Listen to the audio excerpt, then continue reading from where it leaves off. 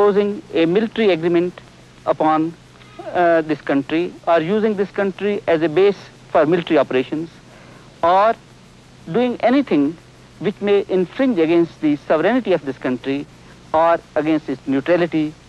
And all the efforts of the Commission are geared to see that this country remains sovereign, independent, and united. But do you read me? This is Yates. Below us now is the Sihanouk Trail.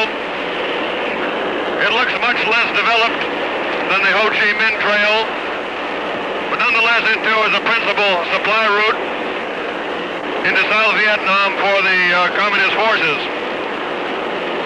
Here again you can see on each side of it the brown, dead-looking trees, the result of defoliation efforts to make the trail a little clearer for the bombing missions. It's very difficult to locate targets on the trail because of weather, and also because the enemy has learned at the first sound of an airplane engine to hide and camouflage their vehicles and themselves. These roads and supply routes have all been built by hand, very often conscripted labor, people taken from the little villages and forced to work on these emergency supply roads. Under the present conditions, unfortunately, the Commission is not free to operate in each and every part of the country. And therefore, in actual functioning, its functions are very much limited.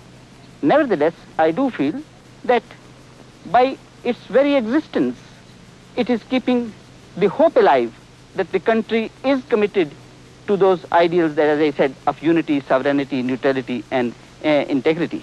And to that extent, I think we have the goodwill of all the signatory powers. They had already spent 7 hours in their cockpits.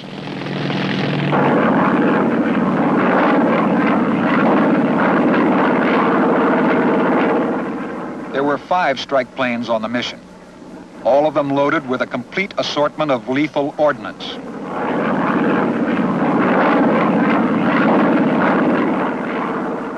I flew in the back seat of a strike plane. NBC News cameraman Charles Feckerty flew in the American piloted fact plane, which was pinpointing the target for the strikes.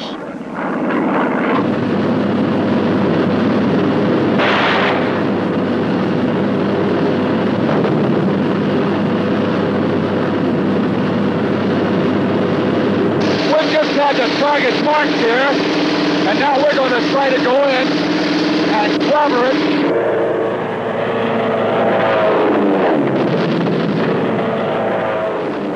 The target was a Laotian army outpost that had been overrun the night before.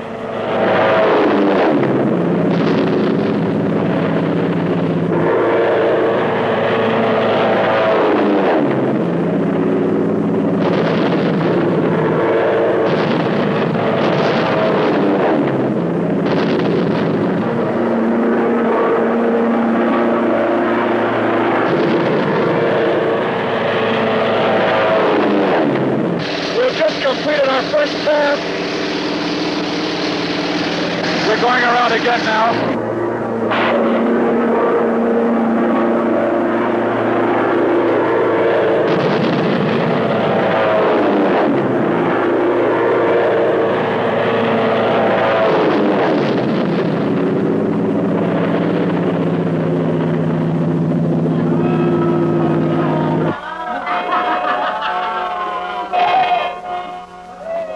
After a day's flying, there is happy hour, often a mixture of American whiskey and Lao dancing. One pilot told me the whiskey helps him forget the 12.7s. He was referring to the 12.7 millimeter heavy machine guns, which are one of the communists' favorite and most deadly anti-aircraft weapons. That thought always exists in the back of your mind. Now, you never know, of course, when somebody's going to pull in a 12.7. Whenever I go into a new area, I'm always careful to at least stay above the effective range of a 12.7.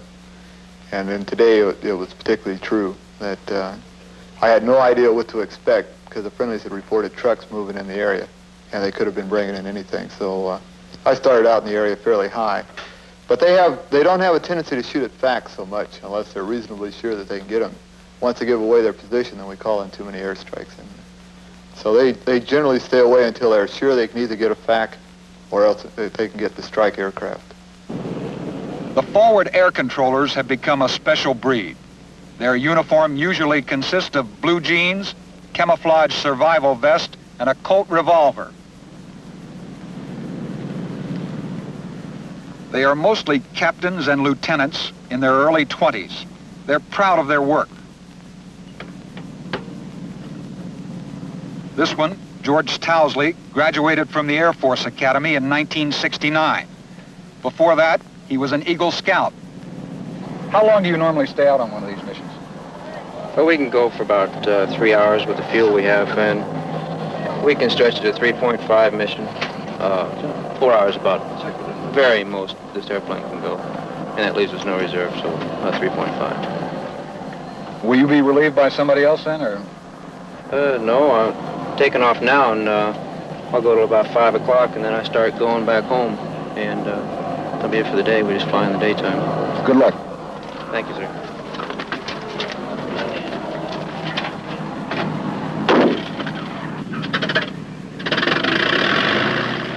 6 weeks ago, George Towsley's luck ran out. He was killed over Laos. No one knows how many Americans have died there.